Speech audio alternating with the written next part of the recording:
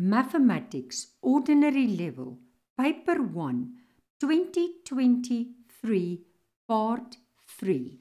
Let's continue with the next question. Question number 17. You see a diagram, okay? And then they ask you, each of the lengths 18, 10 and 8 is measured correct to the nearest centimeter. Calculate the upper bound for the perimeter of the shape. So what jumps to your mind is limits of accuracy. So let's start with that question. So you will find this in the textbook, in the y equals mx plus c mathematics textbook, part 1, and that is limits. Okay, just want to show you there. It's in chapter 1, in part 1, textbook, and that's limits of accuracy.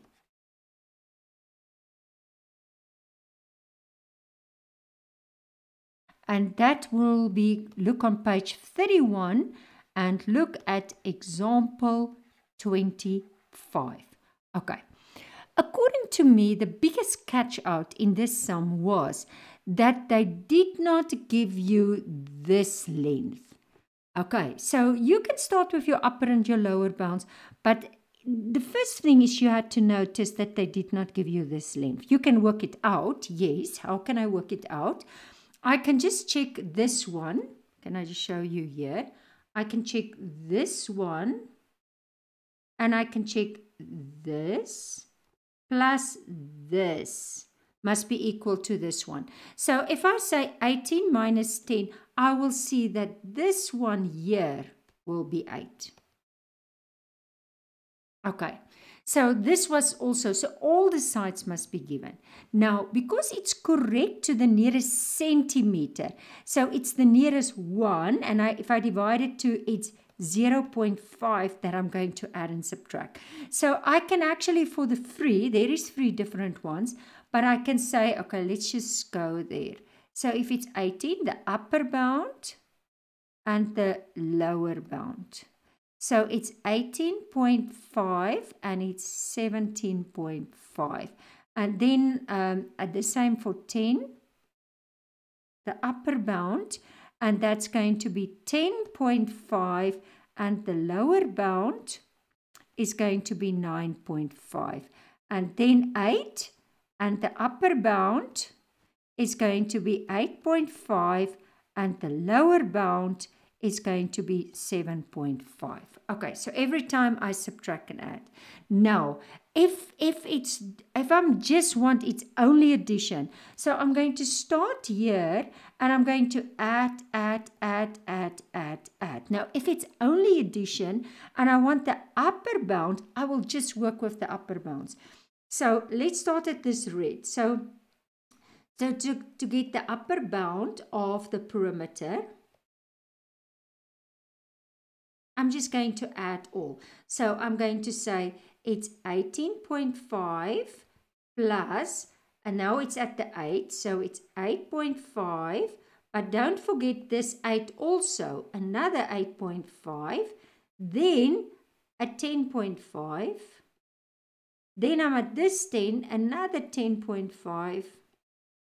And another 18.5. Okay, try not to write in. And if I add everything up, or I could have said I'm just going to, there was actually 2 of every one. If you see, there was 2. But I was getting on the dot 75. So if you look, there was 2 18.5s, there was 2 8s, and there was 2 10.5s. But it doesn't matter. You could have worked it anyway. So let's just go to the exam report. Let's see if we are here already. Yes, this is question 17. So question 17, this question was poorly answered. Most candidates managed to work out the upper bounds of the individual measures. However, when adding to find the perimeter, they omitted to anticipate the missing values, and a common wrong answer was, I think that 8 was missing. Some candidates find the perimeter of the shape first and then find the upper bounds in which is wrong. Okay, the basic understanding of limits of accuracy seems to be problematic. So it's a very short part in the textbook. Work through it again. So if they see all that upper and lower bounds, but at the end it was 75. Okay, so let's just go there. So basically, let's just see for what will they give marks. So they gave marks for that one. And then by adding everything up and then coming to, and oh, I made a mistake in this one. Don't forget to rewrite, because they want, don't leave the answer space open. So don't make the same mistake as I did here. Okay, rewrite that in the answer space. Okay, the next one, question number 18. Calculate the total surface area of this cuboid. Now let's see where in the textbook I will find this. And if I look here, I will say this was in the textbook, part 2, the second, the thin one. It's in chapter 10. And then it's geometry. That's chapter 10.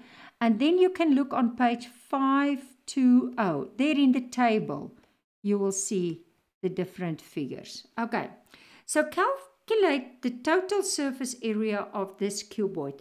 Now, you can just check there. So to find the total surface area, it's going to be, now I like to write the free values down. I write 8.5, then I'm going for 5.2, and then I go for 4.6. And then I take the first two, and then I take the last two, and then I take the first and the last. So in this case, the first two will be 8.5 times 5.2. Then the next two will be 5.2 times 4.6. And then the next two, and I'm going to write it rather here, is the first and the last, 8.5 times 4.6. If you write it like this, the first two, the last two, the first and the last, then it's very easy. And then I'm going to get that 88.4 plus the, don't approximate, 47.84, then it's premature approximation, and then 78.2, and if I add it up, it's 214.44, and this is actually an exact answer. Did you see that? So basically, I just want to quickly see if I can move this. Yes. So this is exact. So I will just say 214.44. But I see if somebody wrote 214, they also marked it as correct. So they gave 1 mark. We will now check, but for 2 of every time and then for the final. But let's go and see what the report is saying to us. Okay, so if I look at the report, this will be question 18. So I just go 1 back. So poorly answered. And it's actually sad because it's coming from grade 8 and 9. The majority of candidates calculate the volume, of the cuboid instead of the total surface area.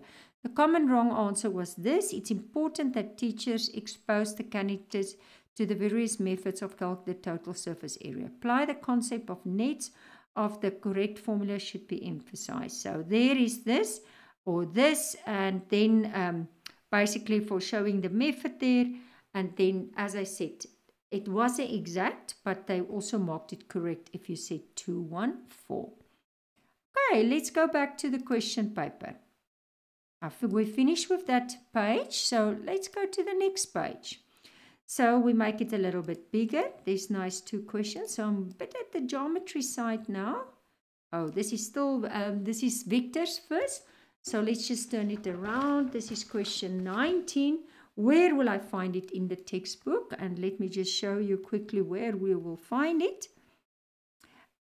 You will find it part 2. And that's vectors. And then this is just multiply the first one, a vector by a scalar. And that's on page 586. Okay, so basically this is the vector RS. So it's free, and this was very, very easy. It's just 3 times -3 and 4, and that would have gave me -9, and 3 times 4 is 12. Don't forget to write it here, -9 and 12. That is. And then if you want to go now first to that one, calculate the magnitude, number B. This is B. So calculate the magnitude of a vector. And that will be page 578. And that will be example 17. So if I look there, so this is magnitude. So it's almost like Pythagoras theorem. So I'm just going to say the magnitude. You can look on that page of this vector. And because, this is not nice. Let me rather, that was a bit better. So that's -3 square plus 4 square. And that is going to be 9 plus 16, which is the square root of 25, and that is 5. And don't forget to fill it in there. Okay, so 1 you will definitely get. This is just 1, but 1 for the method, 1 for the answer. But let's just go to the examination report.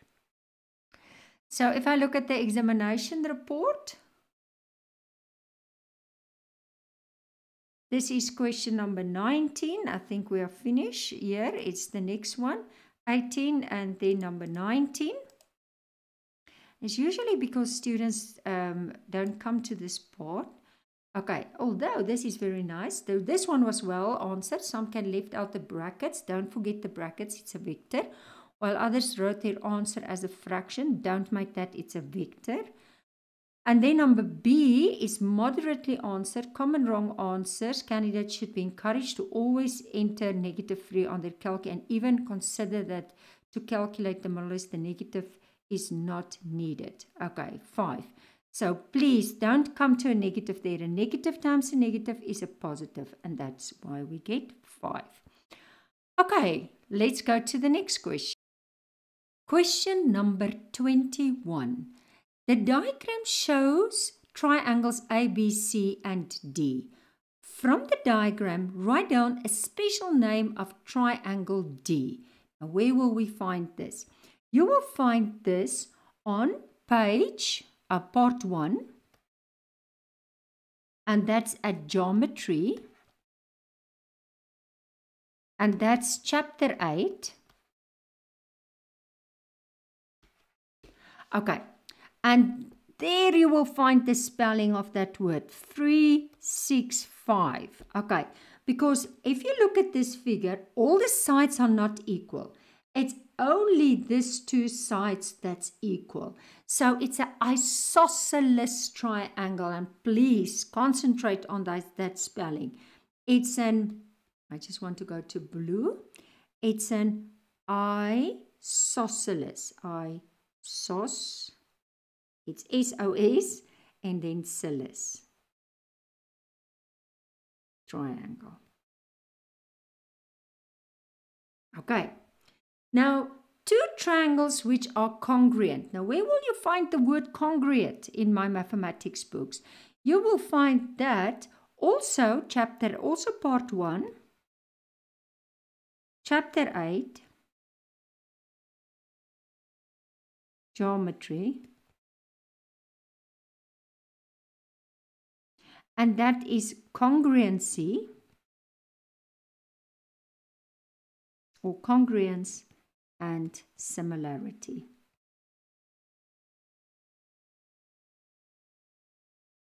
And that's on page 347. 6. So two triangles which congruent. Now the word congruent means they fit exactly like a puzzle onto each other. Now if you look at this one,